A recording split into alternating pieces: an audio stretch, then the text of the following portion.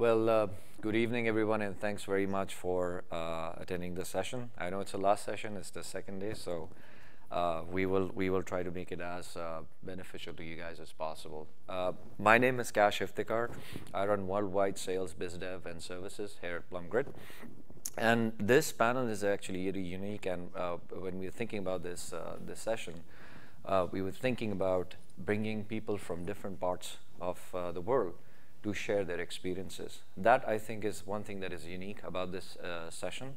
The other is that OpenStack is disrupting a lot of technology models.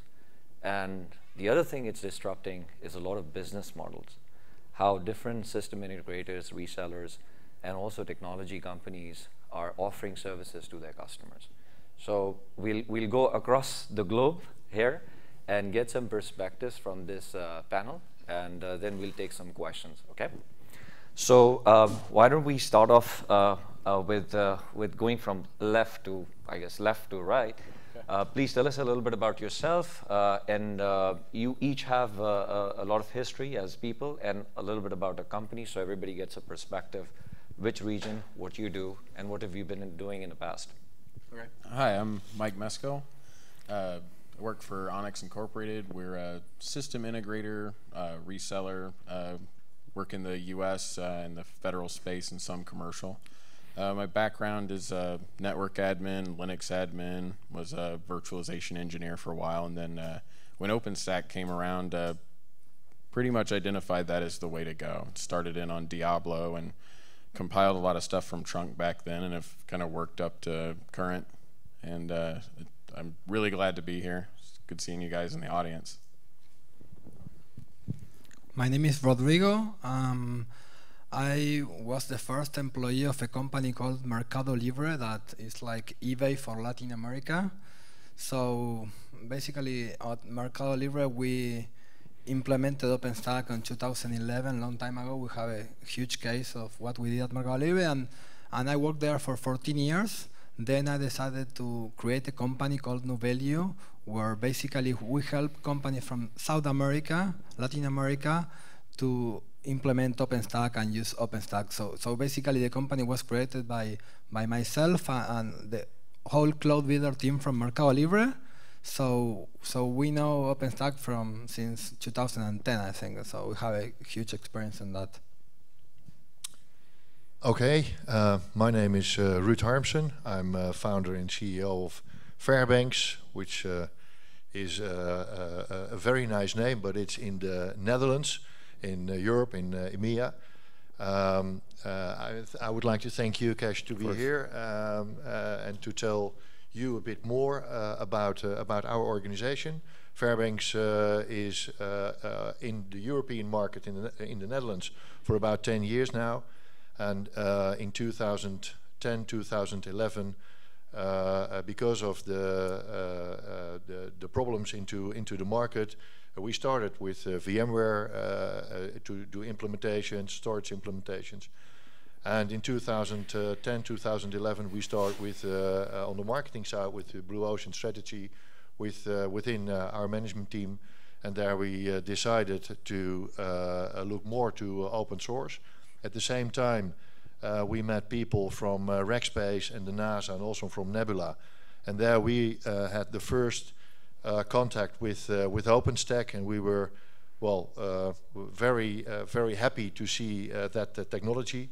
And we decided to do more on that, and well, in the meantime, we did a lot of implementations already. Hi, my name is Yuji from NESIC. Arigatou gozaimasu. Arigatou gozaimasu. Yeah, I taught the Japanese to him, so. And then, so my name is Yuji. Anyway,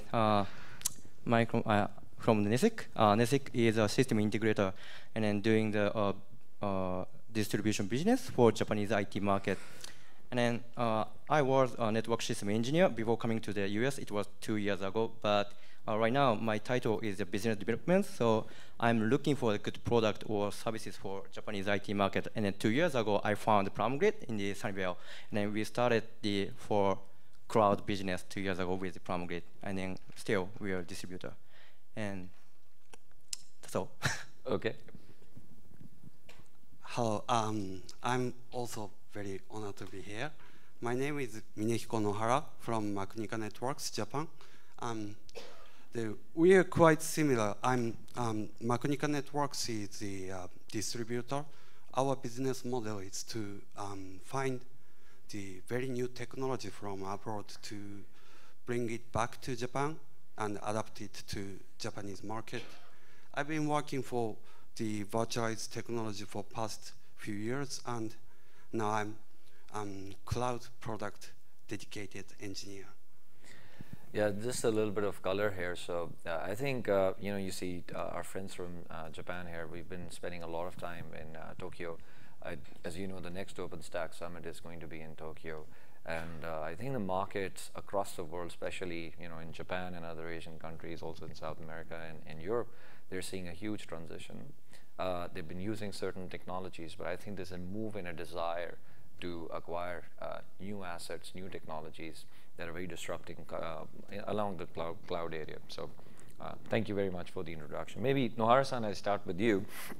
If you can give us your sense, because you've been in this market, right, and you work with a lot of customers, give us a little bit sense from your vantage point, the state of OpenStack in the customers you meet and in Japan in general.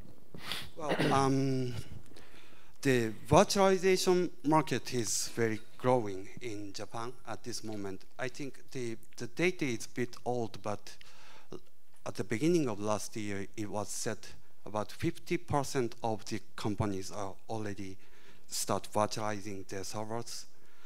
But in fact, most of them are built by vSphere environment. But most of them who are using vSphere is also considering to move on to OpenStack environment, because not only cost, but they want to get rid of the vendor locking. That is very serious for especially for the cloud provider people and enterprise people. And so I think it will getting change. How to say, the market is a bit changing now. It is the time. So the OpenStack, the aspect, and then as you know, the next OpenStack summit is in Japan, right? And then there are a lot of Japanese in this conference as well. And then I heard it from the Canonical friends. And then Canonical had the private party on the last Sunday, and then 20% of the attendee were Japanese. It means there are a lot of Japanese are interested in the OpenStack. And then actually the NESIC deployed first grade deployment to our customer. It is not POC, it's not trial, it's the production use case. The company name is the NTT Smart Connect. They are doing the service provider business in the west of Japan. And then I'm honored to deploy that grade and the OpenStack to them. And then here is the representative from the NTT Smart Connect. I want to introduce to you guys, he is Inoue-san. So Inoue-san, can you show your face to the audience? And then I think he is one of the hottest social solution architect in Japan. I mean, he is using he likes to use the cutting edge or the new technology for their business and then for their infrastructure. And then he is looking for the good or new technology for their environment to compete with someone. So if you have the good idea or the good product, you can introduce the product to him. He will be happy, I think. And maybe Yusan, expand on that. Why do you see OpenStack in Japan? Why? Because there are other options as well. Yeah, the other option for the OpenStack is the same. It's similar the opinion with Nohara-san, but I think that there is two reasons. One is the cost effective, and then the flexibility and then scalable. But I'm not sure we can deploy the OpenStack cheaper than the VMware or not right now. So we are still thinking about that thing. So we are looking for that good solution still. That's where you come in and help. Yeah. Okay.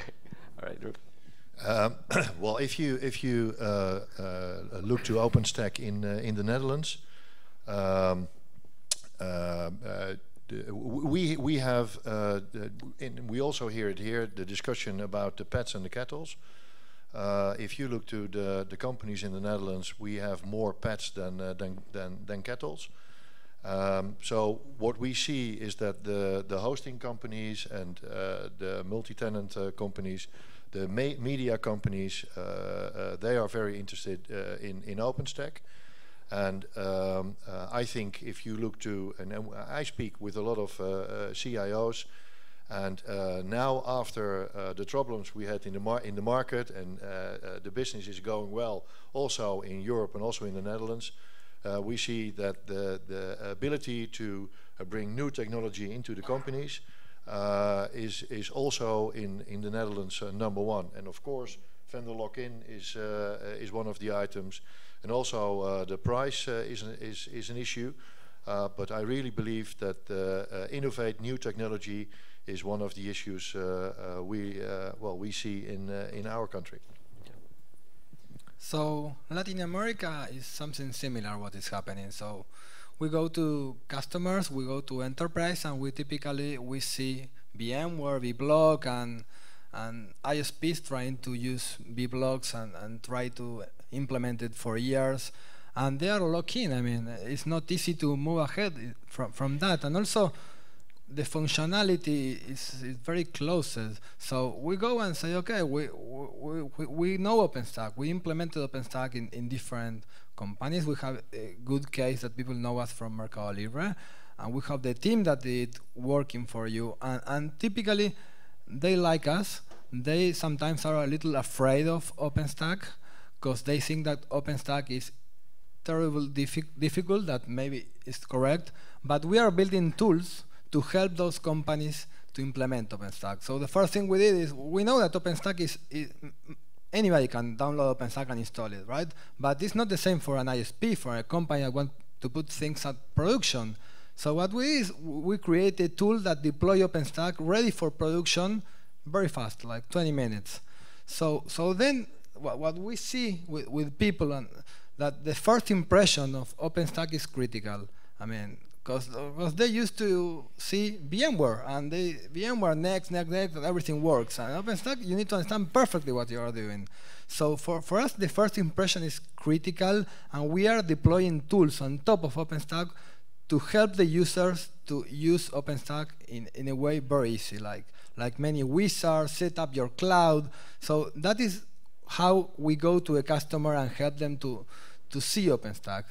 So first impression is critical for us, and we are going to ISPs, to enterprise, and they really like what we are doing, and we are doing very good business with them. Okay, so I want to make it a little bit interactive. If you have any questions, I can pause and take, because I think you have a variety of people here from different regions, different experiences. So any questions before I proceed? OpenStack generally is not a shy crowd, so. Yeah, please. So it sounds like you put a lot of money into human resources and developing the tools to enable yourself to, work with OpenStack. So I mean, we all know it takes a lot more intelligent people to actually work with OpenStack than say setting up a VMware environment. It takes just a basic sysadmin to do that, right? Have you done the cost analysis to figure out how long it's going to take you to pay back your investment versus paying the VMware licensing? Okay. Oh. So let's repeat the question. The question is that OpenStack requires a specific skill set, which is investment, especially from these integrators and resellers, investing in resources before they can provide services to their customers. So in the people and the return compared to the existing technologies that are available. Go ahead. Okay. Good question. Yeah. Very good question. So we know how much is VMware. We know also that with VMware, we don't pay only a license. We pay all the support services and many other things. So for us, we know perfectly OpenStack from long time ago. So for us, if you have the right people that really knows OpenStack from long time, investing in people is what we are doing. Is the way to go. is easy, especially in Latin America. That is completely different from US. And so yes, we did the cost analysis, and we decided that we're gonna make tools to help users use OpenStack, and we put a lot of effort in UI, UX, many things to know how to help users to have production environments very easily. So even that is really cheaper compared to VMware. Go ahead, Mike. In our design, we built some of the support and help you get started engineering services into kind of our capacity pricing, so it's upfront. You realize what the comparative expense is going to be. I've got a plan for a year to get this in production supported, and then the customer's in a position to decide, do they want to start hiring in their OpenStack expertise? How much do they need? What does their support level, day-to-day operations level look like? Or do they want to continue using us for that as they are still figuring it out? One thing that we find customers are really looking at more these days is they had kind of an easy mode with the later versions, the more recent versions of vSphere. It's quite figured out. It works very well. With OpenStack, there's an engineering effort. There's a lot of upfront, and that investment pays off at scale.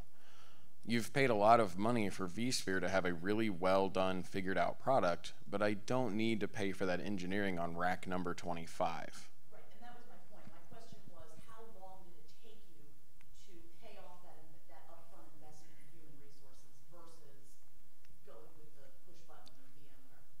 2 years. Yeah.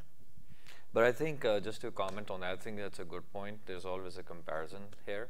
I think the data is also moving really fast. I think figuratively, just from a Plum Grid perspective, we started here, 2.5, 3 years ago, met like 300-400 customers.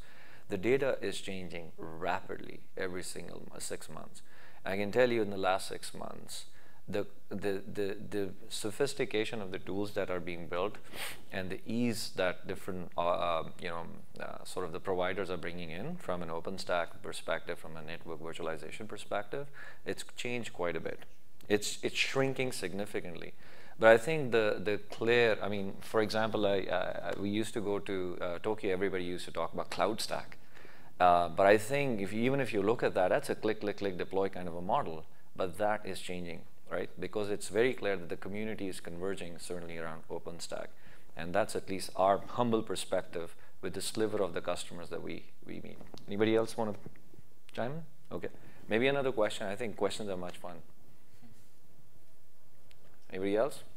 Well, maybe I can give an answer to your question because what we did, we started as an IT company 10 years ago. Do implementations of storage, implementation of VMware, help customers to virtualize their data center. But we saw that in 2006, we were one of the earliest companies in the Netherlands who did the implementation with customers. For instance, Citrix at that time was very difficult to virtualize. We said to each other, we can, and there was one big customer in the Netherlands.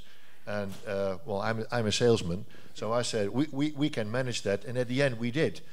But at that time, you saw, and that was our problem within our company, because the competition was very big. So the customer can choose a lot of companies, and they can. So we saw prices for the consultancy drops down, prices on hardware. If you are a reseller, you earn your money also on hardware. So we saw everything increases. So we said to each other, we have to change and go to another model, go to another market. And that was our blue ocean strategy to change. And now for a consultant, and your question was, how long does it take? For us, it was a road for 2 years.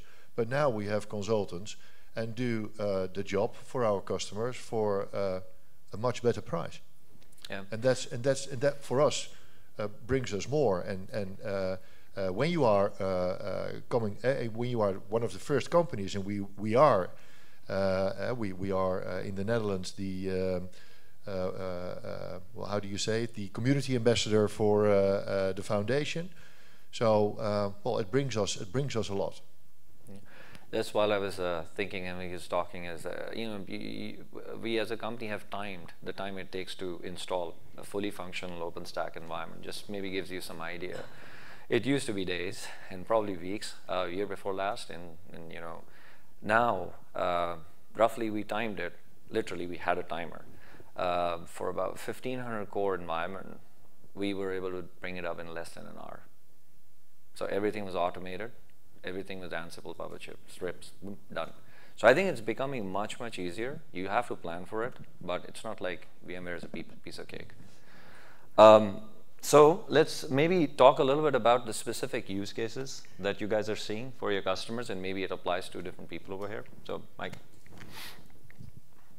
So we target the federal sector primarily, and what we're seeing is the adage that open source goes with public sector it's finally really catching on. We've seen a lot of adoption of open source, but now it's really moving down to the infrastructure level, and the public sector hosting centers, large data centers are starting to act a lot more like the large commercial hosting centers. They're in competition with them now. You can go get a Amazon for Gov. You know, that's a big competition in a market that government to government hosting didn't used to have. So there's now a huge drive and a reason to do all this innovation, because you want to keep reporting to the same work. You don't want to be sent to another job within the government. It's time for them to start betting, and we're seeing that they're starting to. They're looking at where's the innovation happening, where's the community going, where is, you know, the next 5 or 10 years of hosting going to be, and that's OpenStack. That's pretty well figured out by the people that are obviously at an OpenStack summit, but everybody else seems to be coming around. We're definitely leaving the early adopter phase and starting to move into the early majority, and we see that in the federal space as well. And what would be the typical, let's say, use cases? Is still DevOps within federal? I mean, whatever you can share. Yeah, we see DevOps type stuff. DevOps is, we won't say it's catching on in the federal space yet, but it's on the radar. The idea that there's ops guys and developer guys, it's breaking down. They're starting to get tired of throwing stuff over the fence when the developers are definitely qualified to go and crank out a few networks, you know, with SDN via Horizon or a script, and crank out, you know, a bunch of VMs and then start automating that. Ops guys should be moving and concentrating on engineering. And so as that starts to work out, that'll become a bigger use case. We've had some customers that were asking, they're very forward-leaning, and they're talking about DevOps. Our primary customer and use case is more around just IaaS hosting. Like, I worked for a place that's kind of just a IaaS hosting center, government to government. And the whole deal is pay X dollars a month, get some VMs, right? They didn't really want anything beyond that. And OpenStack, a perfect fit for that. Okay. Rio? So what we are seeing in Latin America, so it's e-commerce companies, they are trying to have agility. They are trying to not have the IT department as a bottleneck. So they are looking into OpenStack. So for us, e-commerce is very easy because at Numelio we came from an e-commerce, the huge e-commerce company in Latin America. And also we are seeing ISPs that they're trying to build a private cloud. Because you go to an ISP in Latin America, always they talk, we have cloud and so on, but when you try to understand how the cloud is set up, it's virtualization, like old style, a guy that create the machine and so on and put the IP. And so we say there's a different way to do it. We can do it for less money than another vendor, and we can do it very fast, and we can do a POC in 20 minutes and show you what you can have with OpenStack. And also banks. We're seeing banks that they are trying to investigate OpenStack, and we are trying to help them Because what we see with banks is they are very structured, very closed, and we say, okay, we can help you guys to create a private cloud very easily and very fast and secure. So, but the common denominator is that basically they want API driven. So they want maybe developers create the machines without using Horizon or any tool, but others they want to use the Horizon or what we did. So they want agility, speed, and secure. So what we are seeing in Latin America. The banks, is it for quite a while, or do you see it's coming up now? No, we are a new company. We're a 7 months company, and at the beginning, when we go to a bank, they say no, open source. We don't like open source, but then we show them, and they're starting to see that OpenStack is only a layer, and then they are still working on the data center with their own firewalls. Okay. And they're starting to accept it. We have a few banks as customers. That's we are great. talking with many banks in Latin America. Well, in the Netherlands, banks are very anxious on doing OpenStack for the moment. We really believe that the innovation on OpenStack will bring also the opportunity for banks after 2015. I really believe that. Now we see in the Netherlands the media companies, they started early to use OpenStack because of the tremendous amount of data they were having. So combination of OpenStack and, for instance, Ceph brought that the media companies were looking for OpenStack at that time.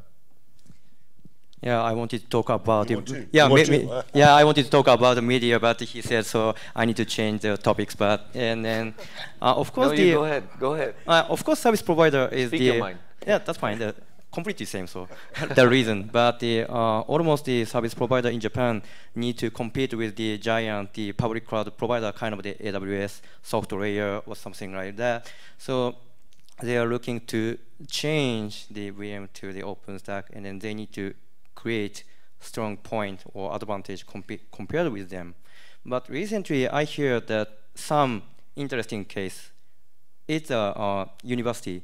In the university, the research institute is in the research institute, there are a lot of students, right? The students want to create the VM for some research. But the student fail that research, and they need to change the topic. And then they will delete the VM and then create a new VM or something like that. So the professor cannot calculate and then the budget and then resource for them. So they cannot use the VM or something like that. So the professor want to change to the OpenStack. I heard it. It was an interesting thing. So. Well, we are from Japan, so the market is the same. But I think there are 3 major cases in Japan.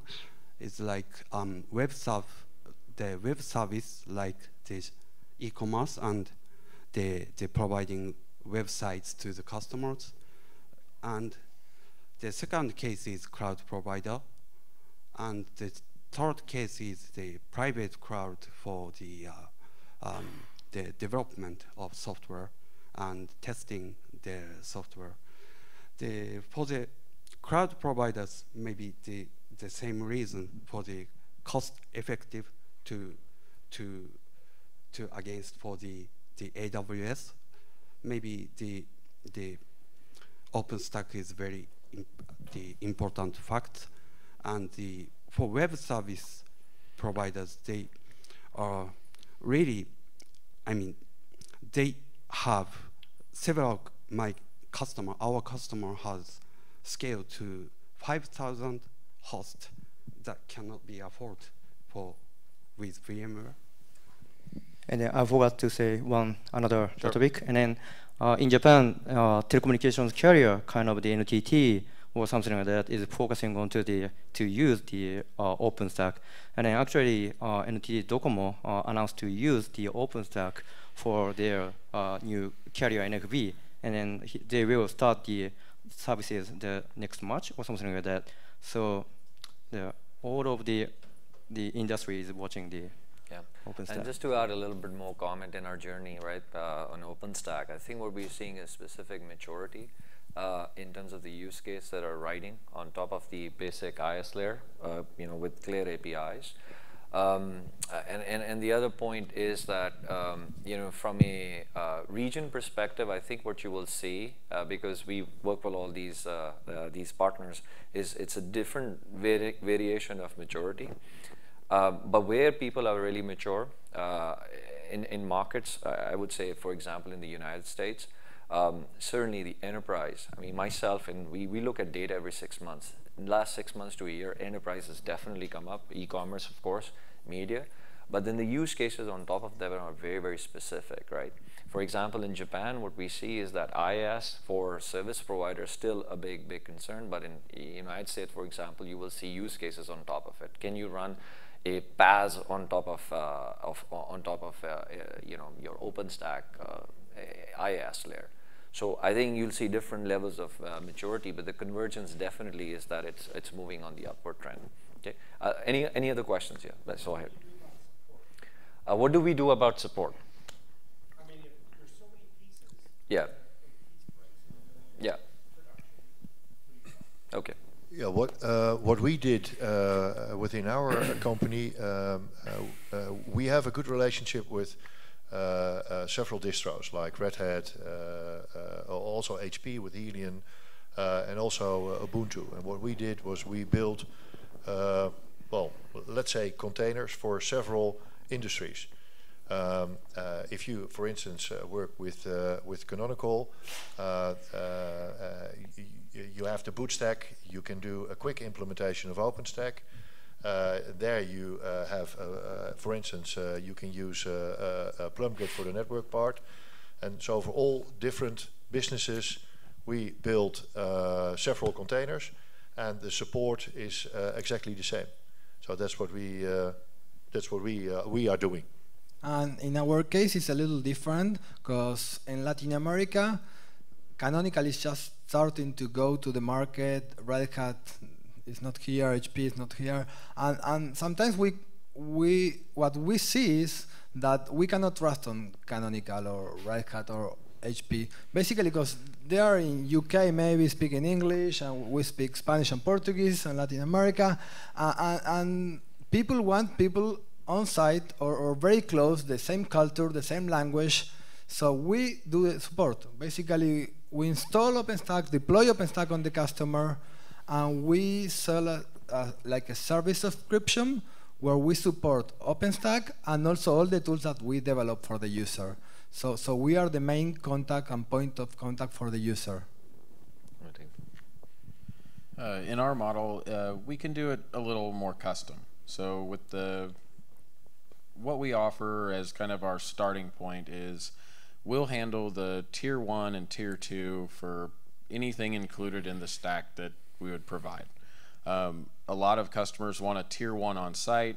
They're fine with tier 2 being remote. They may want 24/7. If they want that, we'll do that. If they want 9x5, we can work that out too. And then we go back to our various providers, such as PlumGrid or a Canonical or Piston or any other provider that needs to be in there. And that's kind of our tier 3. So if it's something that we're really stuck on, we'll escalate to tier 3. But generally, we want to have the tier 1 and tier 2 as a single point, right? If something's broken on that cloud and it's made out of 4 or 5 or 8 different pieces, and somebody really wanted to have one specific piece, they don't want to have 4 or 5 different phone numbers to call. They call us, we get it triaged, we do whatever we can to help them. If it's really broken, then we refer it on to the proper tier 3, take it back down to them, make sure everything's fixed, and then tier 1 and tier 2 follow up, right? Make sure it stayed fixed. And speaking a little bit on the Japan side of the house, I think that's a very good question, literally. And I think it wasn't becoming too relevant last year because we were in the POC phase. Everybody wanted to do a POC, right? So yeah, let's do POC and call 15 people. But I think what you're seeing is, and the reason purposely we had these people on the stage is that I don't think so. The distributions can do it all. I don't think so the network virtualization can do it all. I think what we can do is provide with clear defined APIs a very, very simplified way of integrating different pieces together. And I think the use case will come from integrators and some sophisticated users themselves. But I think what you have to see is a transition here. Some of these resellers or system integrators have been traditionally selling hardware. That was the business model, right? Cisco, Juniper. I used to work for Cisco and Dell. That's what they did. But I think what you're seeing is a change. And all of these business models are coming up because they're realizing that the real value that they can provide on top of all these integrations is support. So I think that's a relevant question, and that's why I think you're seeing a shift with Nuvilio with a different model, right? Onyx with a different module, and Fairbanks with different. And for us in Japan in particular, I'm just taking us as an example, right? So we integrate with different distributions, but the reason why we went to Japan with our resellers is because they are the ones who speak the language. They're the ones who will interface. And I think as a community, we have to understand that, right? It's not about 15 components and I will support every. It's not going to work that way. Business models are going to evolve, and VMware and all these ecosystems thrive because they have a very, very healthy system integrated community out there. So I think that trend and change is happening. Okay, I think it's a good question. Yeah. What we did, as I said already, we are the community ambassador for OpenStack in the Benelux. We decided to use OpenStack.nl to make it very locally, as what you said, because that's very important. Also, the Dutch customers, we all can speak English, but it's very good for them to have a contact nearby when there is a problem. And also, we do the support for our customers. It depends on all the different products and containers we create. But also for us, it's very important that the customer has a contact nearby. Speak Dutch, and very good. Question. How well is the community integration and test actually? All right, that would be a question for us. So the question was, how well is the community doing the integrations and testing, right? I think it's getting better. And let me answer you. So from us as or any other network virtualization provider, as an example, there are other companies in storage doing similar things in storage. For us, we rely or work with an integration or orchestration system. In our case, the go-to-market is OpenStack. And when you look at OpenStack, there's an open source version of OpenStack, but I think most of the enterprise that we see or service providers are going with distributions. So now we rely on the distributions to have a framework in which we can plug in. Looks pretty simple. You got Neutron upstream, and that's it.